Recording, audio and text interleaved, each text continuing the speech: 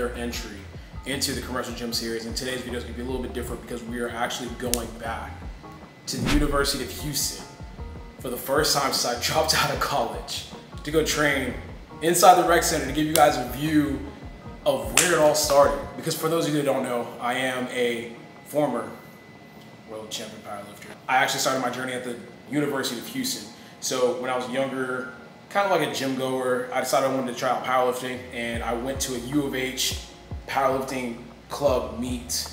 Actually, no, it was more like a meeting. And I sat there and I was looking at the screen and I'm like, I actually want to go through with this and I actually want to become a legit powerlifter.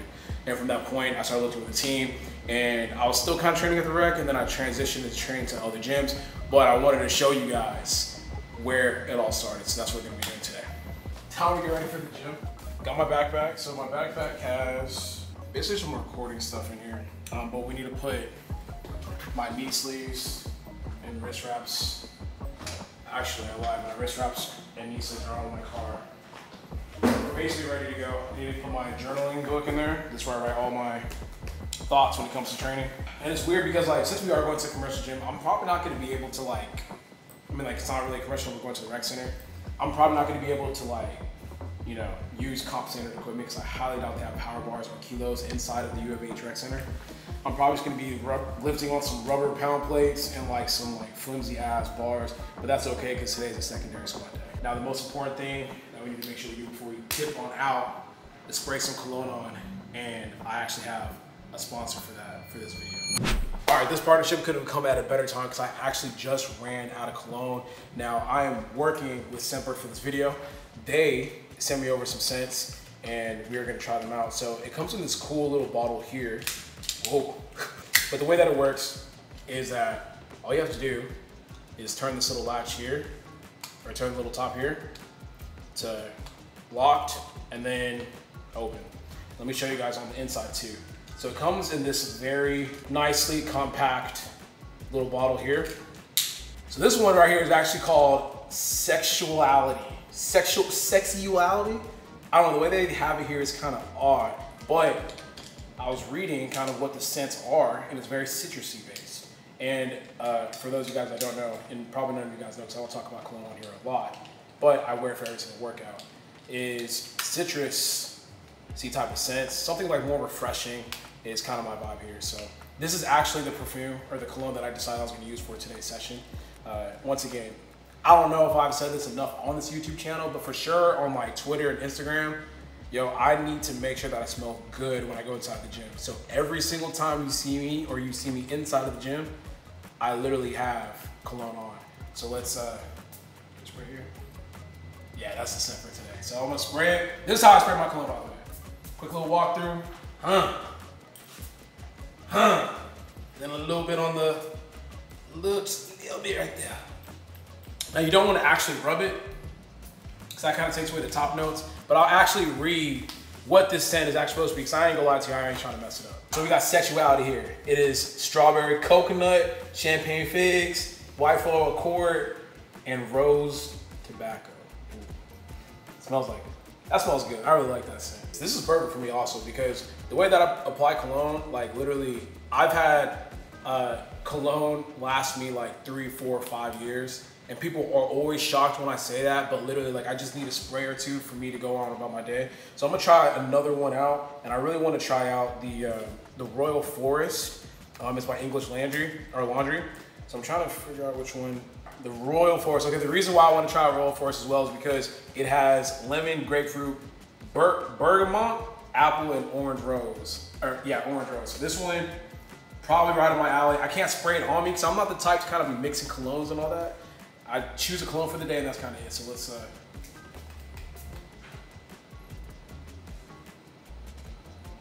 oh, that's good. I like that. Now, the type of cologne you wear says a lot about you as a man. I typically never leave the crib unless I spray something on my body, but for sure, if I'm going to the gym, I need something. So today's fragrance, once again, is going to be the SexYOUality. I'm pretty sure it's just SexYOUality, SexYOUality.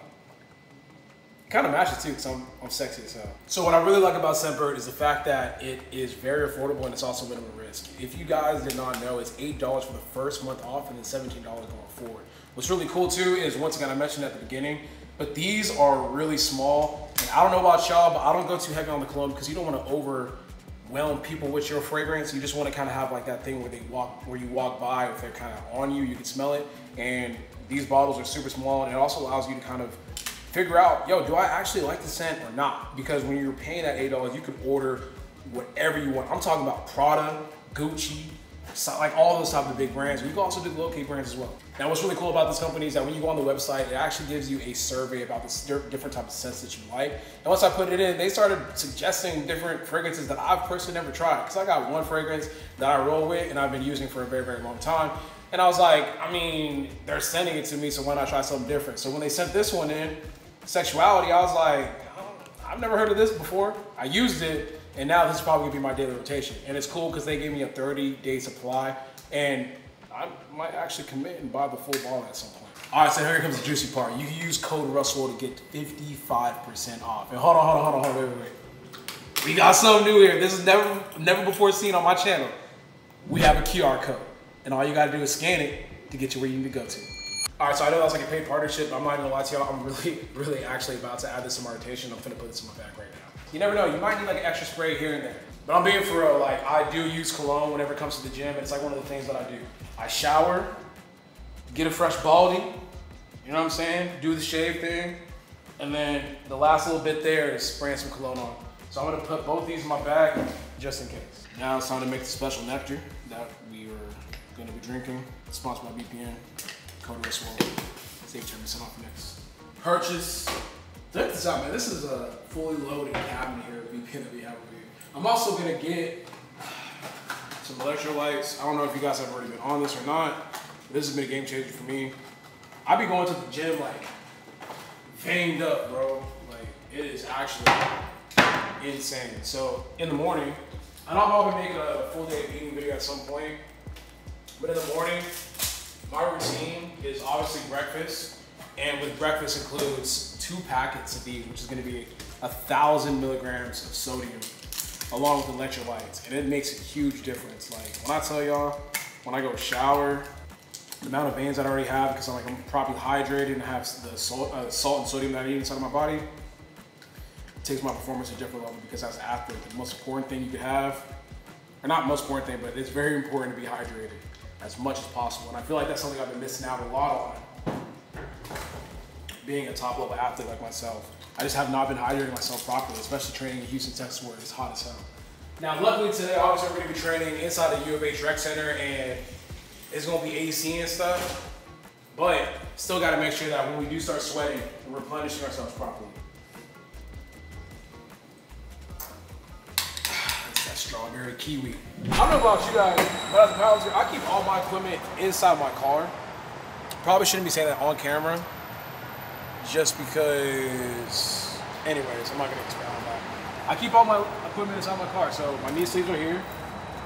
Shout out to SBD, because they just gave me some new knee sleeves that came to film earlier this week. And then this is something new that I've been waiting to announce on my socials. I'm experimenting with squat shoes. The Vermillion Force, I believe they're called. Not gonna lie to y'all, they feel amazing. But it makes it a lot easier for me to just kind of keep account, because I lose shit a lot. And honestly, if I was keeping it inside my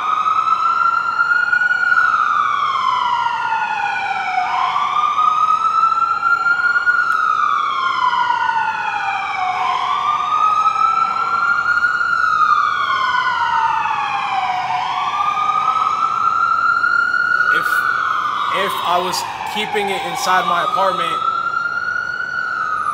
I live next to a fire station. If I was keeping it inside my apartment, I would definitely be losing stuff and forgetting stuff every single session. So keep it inside my car. I don't know if y'all do that. But let's head on to U of H for the first time since I walked out of my biology class and dropped out. Damn, this is bringing back memories. This parking garage was not here. It used to just be an open lot, so. I'm starting to feel like that old head that returns to college or like their high school. I mean, we did a high school video about this, but this is weird as hell.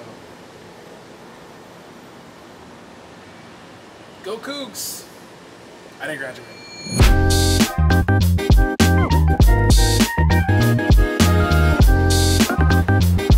I remember like I would be studying all day, and then I would come here to like lift.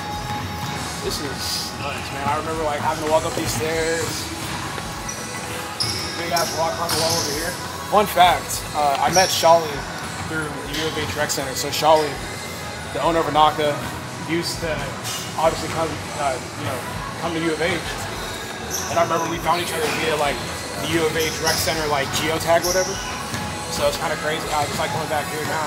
And I remember too, I was like doing a Stairmaster and treadmill over here. And then Shali came in and then he's like, oh, we should train at some point. Or he DM'd me. And I was like, yeah, we will. Never happened, but it's kind of cool to just kind of see it. And I would watch people hoop over here after I warmed up. Oh shit, that's the track that I would do sprints on. Probably like a crackhead.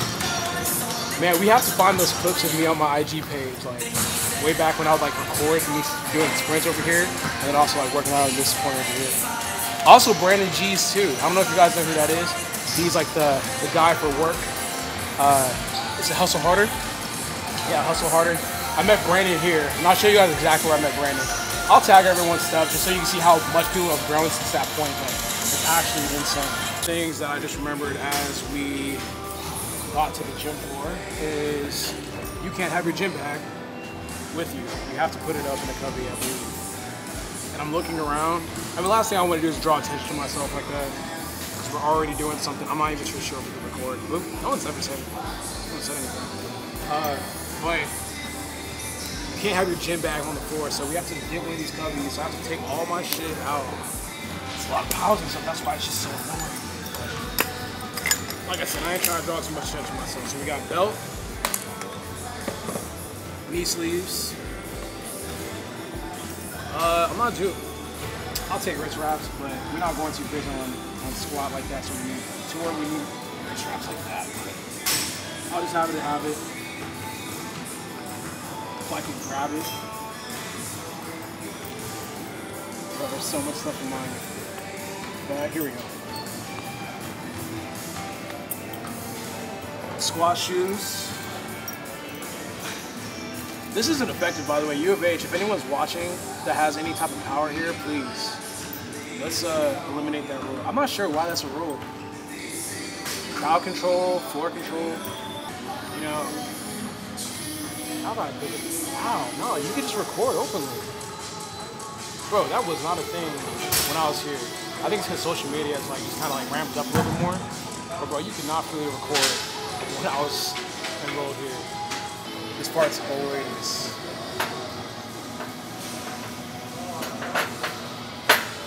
figuring out how to get this down is always weird with these different racks. Okay.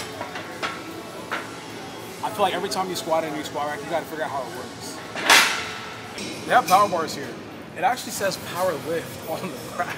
Like, look at this. It says power lift right here on the side.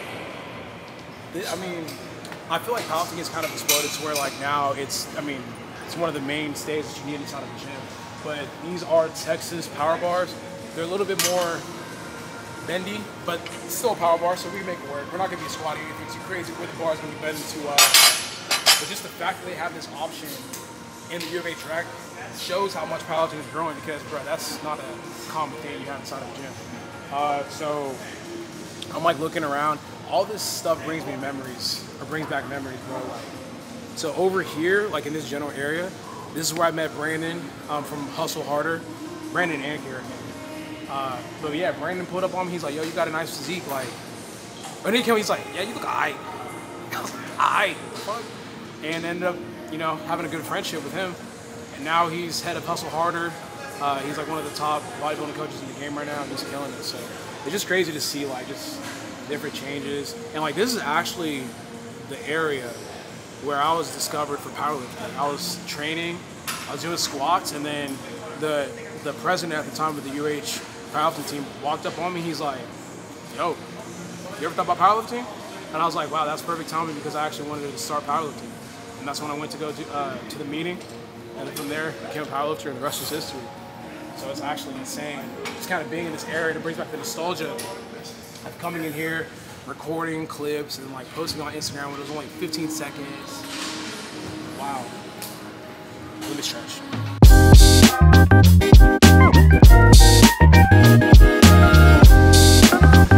Shout out to the dude back there. He was asking me like, he's like, I didn't know you go to school here. I was like, brother, I do not go to school here. Wow. Sexual misconduct assistance. Your rights, recognize, respond, refer to. Yo, society is changing. That is God. We didn't have none of this in connect with us, rec. I mean, I don't remember any of this stuff, man. It's so crazy how society is so intertwined with social media now.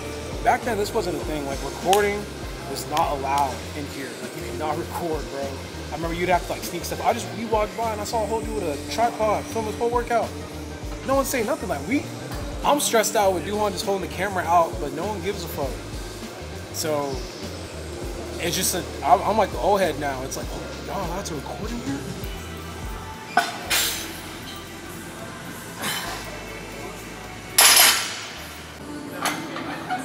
This is so crazy. They just have like a power bar challenge.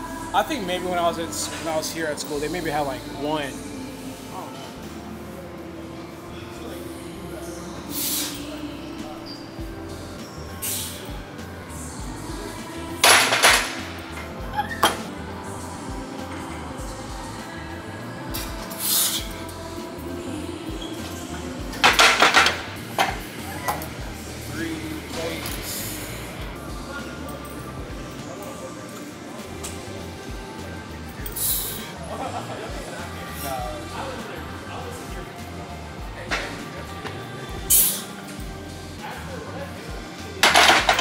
Like my knee sleep popped for a second. I heard all of that. You heard that? Yeah. Bro, once I put on all the plates I'm going to be using for my squat sets, I'm going to have no more real estate on the board.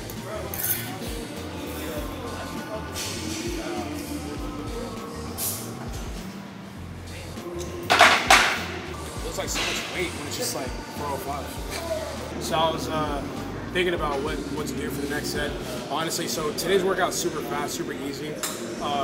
It's Thursday and we have been dealing with a slight tweak.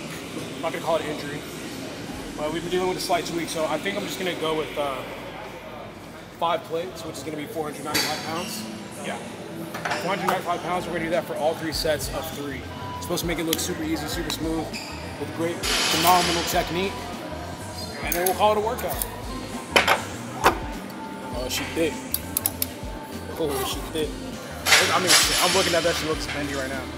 So, yeah, these squat shoes, I mean, I was joking with Duhan, but I'm like, man, I might start squatting high bar. Someone, I posted on IG and someone was like, you look like John Hack. I'm like, that's a compliment. But once again, 494, set of 3. First set going down.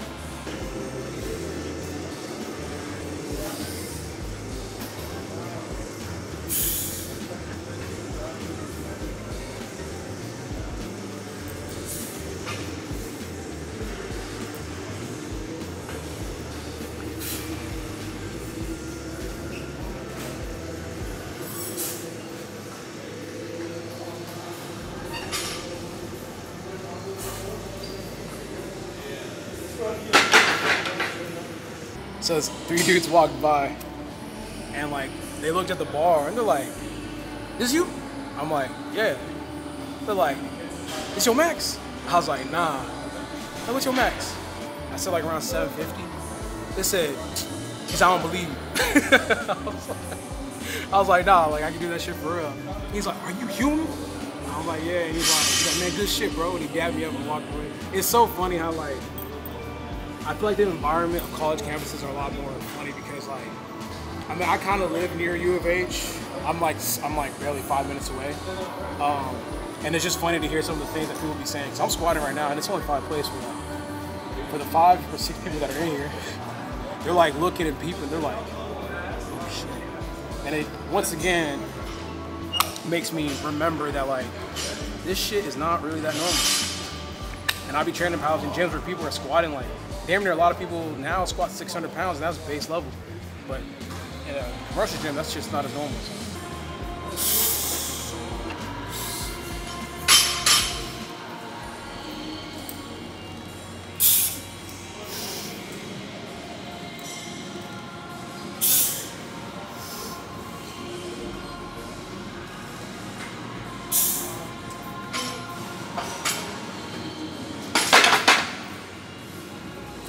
Man, it's just so nostalgic, bro. Like this is, wait, I'm 29 now.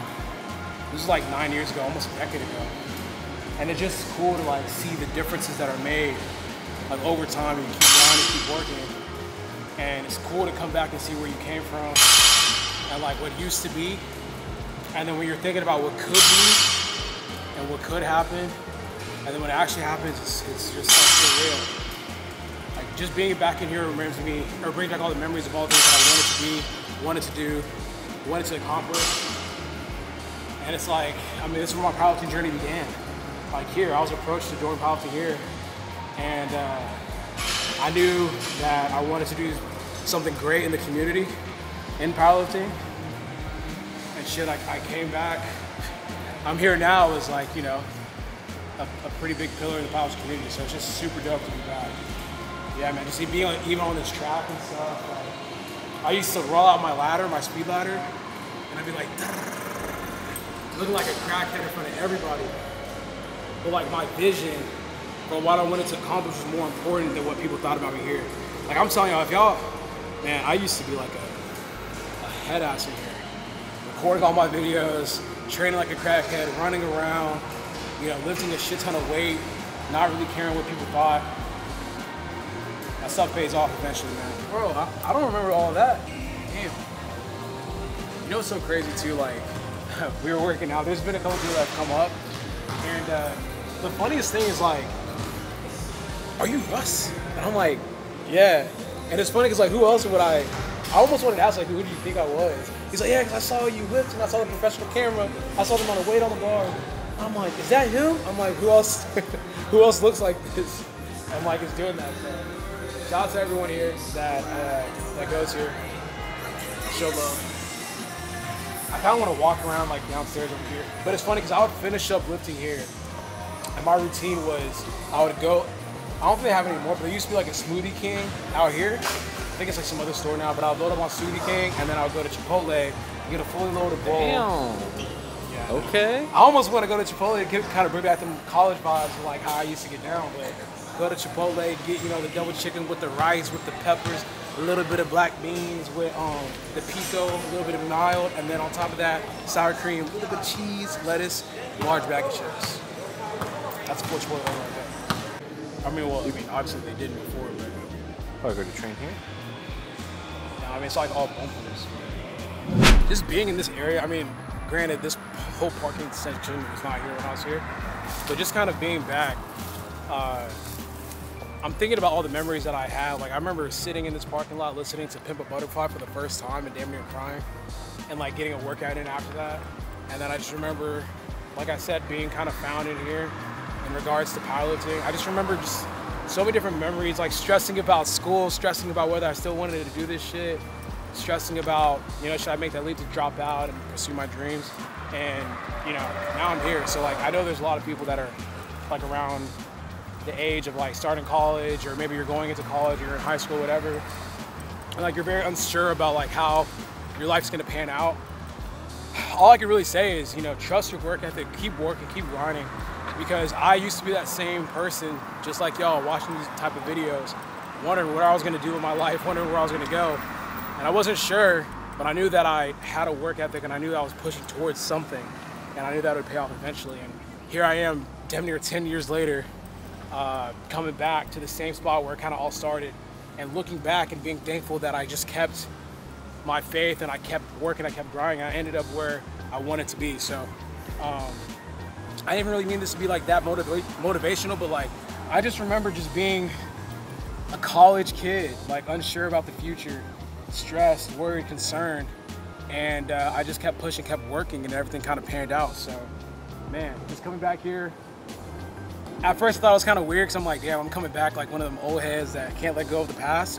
But it was more so just like a celebration or reflection of what the past was and how the future panned out. So, I mean, shit, keep working. It's okay to have those feelings, but you have to keep pushing and keep grinding. So anyways, thank you guys for tuning into another episode of the Commercial Gym series. Hope you guys enjoyed this video. Like always, if you guys like today's video, please like, comment, share, subscribe. Get better today. Go Cougs. I'm out.